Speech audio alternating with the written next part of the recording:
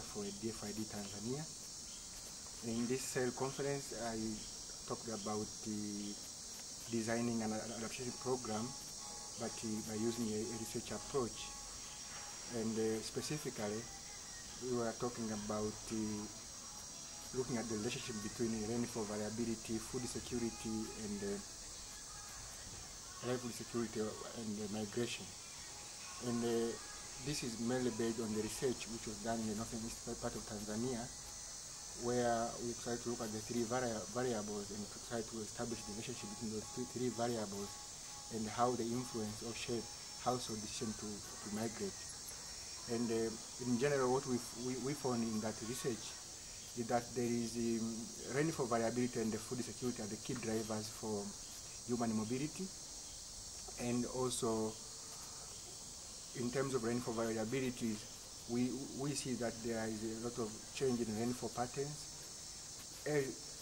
late onset and early season of rain, which have direct implication on the crop growing season of the crops, and they also have the implication on pasture, land, and water availability. So, but when you try to analyze, for Tanzanian case study, when you try to analyze the 60 years rainfall data, we found that there is no significant change in terms of total annual rainfall, although in the past 2 decades we see the decline in the erratic rainfall patterns. In terms of the research findings, we see that some households are using migration as a risk management option, but there are some households which cannot even afford to use migration as a risk management option.